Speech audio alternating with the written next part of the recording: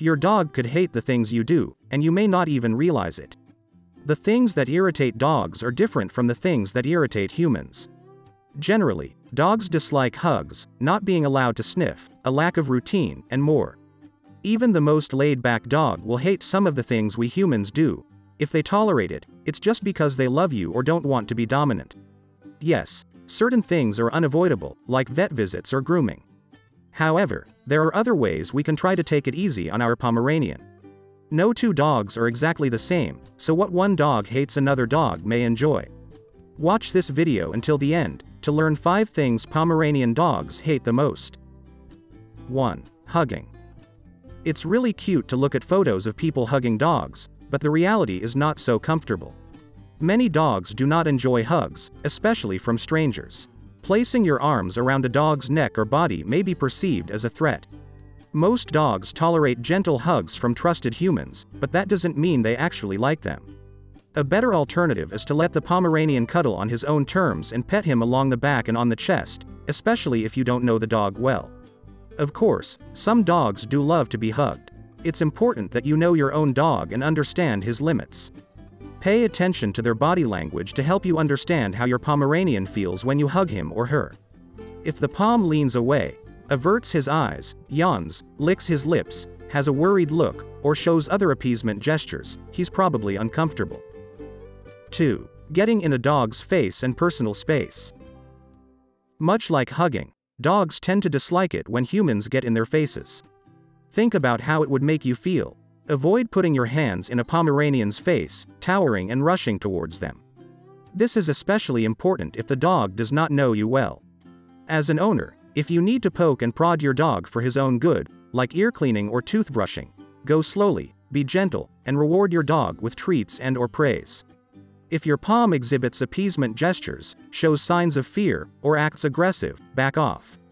It's always best to be careful and prevent a dog bite. 3. Not letting your Pom sniff and explore on walks.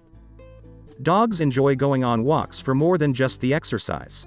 Taking a walk outdoors gives your dog a chance to explore the world. Your pooch explores the world primarily through scent, then with his other senses, whereas most humans explore the world first through sight. Rushing your Pomeranian through a walk without allowing him to stop and sniff and mark is unkind. If you think about it, it's like someone dragging you by the arm through your favorite shop without allowing you to stop and look at anything.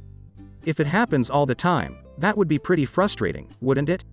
So next time you walk your Pom, give him plenty of time to explore his environment. 4. Lack of routine and rules. Your Pomeranian may not seem like it, but he needs rules. If your dog is acting out, it's probably because you have not taught him the rules. Training is an important part of providing structure in your dog's life. A routine is important because your Pom has an internal clock.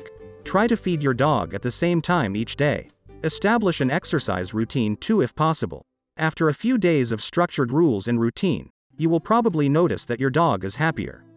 Routines and rules make your Pom's world more predictable and can actually boost his confidence. 5. Yelling and harsh punishment. No one likes to be yelled at or harshly punished, such as being spanked. Dogs may not understand the words we are saying, but they sense your emotions when you do it. If you have a sensitive or fearful dog, you may find that yelling and harsh punishment actually upsets or scares your Pomeranian. Fear does not equal respect, and you will not strengthen your relationship with these methods.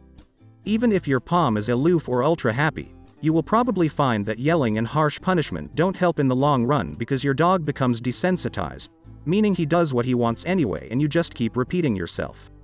Positive reinforcement is generally the most effective type of training. To correct unwanted behavior, you can try redirecting your dog towards a preferred behavior instead of yelling or smacking him. Train your dog to drop it or leave it are great ways to stop them from eating or chewing something he shouldn't. You can teach him come or watch me to get his attention when he is doing something wrong. Be sure to reward him when he complies. Dogs are more likely to listen to you when you issue a request rather than a non-specific no or stop it.